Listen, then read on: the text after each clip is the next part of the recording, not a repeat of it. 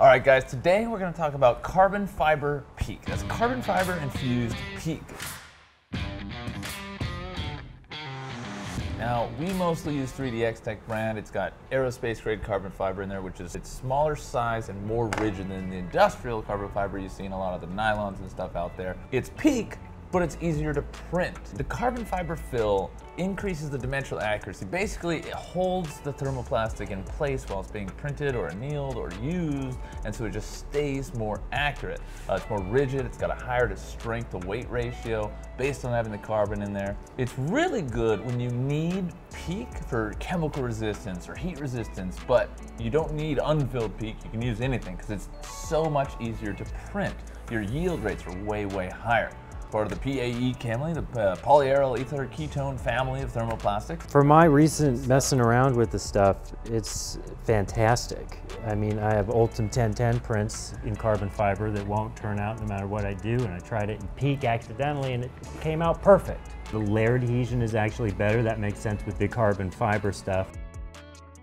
And I find it doesn't want to warp and curl as much. Everything that is an issue with standard PEEK, carbon fiber PEEK addresses in some way, which is massive. The only real downside, there are other ones we'll get into in a little bit, but you have to have a special nozzle or this stuff will tear through a brass and just destroy it. Even steel, hardened steel, baby. Hardened steel, tungsten, sapphire and ruby in the high temps, it can work.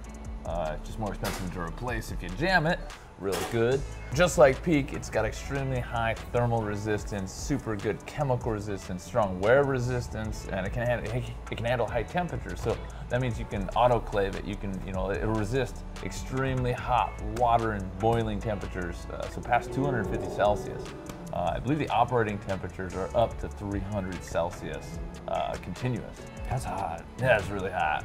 That is really hot. It's hotter than the oven. That's like 642 Celsius, I want to say. 600 something. But for all of those benefits, there are some other downsides. It's a newer material. PEEK is nice and certified. Maybe your employer, or if you've been contracted out, says it needs to be certified as being used for this or that. Maybe they won't tell you because it's some super secret space stuff, because that happens a lot. They might have been using it for 30 years and are like, that's all we want. Well, the carbon fiber hasn't gone through all of the rigorous testing as of yet, so it's not certified to the same extent that standard unfilled PEEK is. Besides that, it's super abrasive, not just on your nozzle, which it is, but we're talking about the gears inside of your extruder and even against itself. If you're making two gears and both are carbon fiber nylon, those things are going to smooth out and wear themselves down. It's literally like, carbon's hard, man.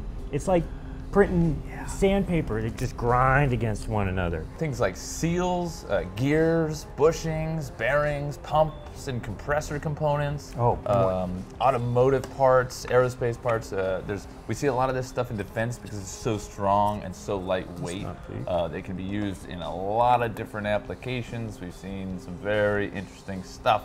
Let's just say it's hard, it's rigid, it's strong, and it's temperature resistant and chemical resistant. So there's certain industries that can use it a lot more than others. But what the carbon fiber does is make it so that when the nozzle makes a turn, the material goes exactly with it. Everything, you can't even see the layer lines. Yeah, beautiful. Minimal supports are used, and when you do use supports, they come right off. Dimensional accuracy is where it is. Supports are great with this material. It's satisfying to take them off. Yeah, like 1 layer of separation at 0.1 layer height. We do print at 0.1 layer height for carbon fiber PEEK. I think a lot of it has to do with that aerospace grade carbon fiber. It's way finer, it's more rigid, and I think that just helps it go through the nozzle better. If you're using a 0.2 millimeter nozzle, you're going to get more jams, but we've done that too. Yeah, we have. Check out the 3D printing nerd video. Vision Miner works with NASA. We did some crazy, super high resolution parts. That stuff was carbon fiber PEEK. That wasn't PLA or ABS. That was the gnarliest. You can throw some pictures up here. And each extrusion had to have been, I don't even know how you'd measure that. I think it was 0.25 millimeter extrusion. PEEK would have been impossible. It was impossible. In fact, other people tried it, and it was absolutely impossible. That was capable of being done because of carbon fiber. Yeah. That's the only reason that that was made. It just keeps it where you put it. It does have the UL94 V0 FST rating, so it can be used in aircraft and things like that. It's gonna change based on where you get it, who it's from. Each material is a little bit different. Each PEEK from each supplier is a little bit different. Really do your due diligence and make sure that it's applicable for what you're working on. It's PEEK, but everything that's wrong with PEEK has been fixed with this. Sometimes it prints better than even easier materials should be. It's harder. Yeah. The parts come out looking much better. I can't say enough about it. Oh, this is great. It's hard. It's all I would use if I could afford it. That's really the kicker. It's one of the most expensive materials out there. I think it's only topped by CFPEEK, P-E-K-K. Coming in at about $650 a kilogram, depending where you buy it. Sometimes it's more, sometimes it's less, and what brand you buy. So it's very expensive material. If you don't need PEEK, if you don't absolutely have to use it, you probably still don't want to use this, unless you're making stuff and it's part of your marketing. You know, sometimes saying it's made of carbon fiber infused PEEK is just what you need to get that little extra edge in the market. So it might be worth the extra cost depending what you're making. I'll also say that nothing looks better. There's no filament that gets a better looking part. Yeah. Yeah, it really is. Yeah, it's so smooth and just dialed in. Look at that top layer, man. I know. Yeah, it's beautiful, beautiful. Fantastic stuff. And always remember to dry it, and you're gonna need something great to stick it down to the bed, like nanopolymer adhesive, which we developed specifically for PEEK and Ultim and PPSU. And it's, so far, I mean, I think it's the only thing that really works.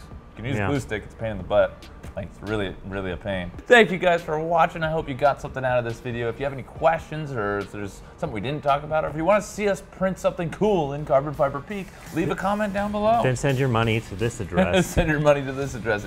We have a lot of fun with it. Follow us on Instagram, whatever. Have a great day. Thanks for watching the video. Subscribe, notification bell, the deal. Have a great one. See you on the next video.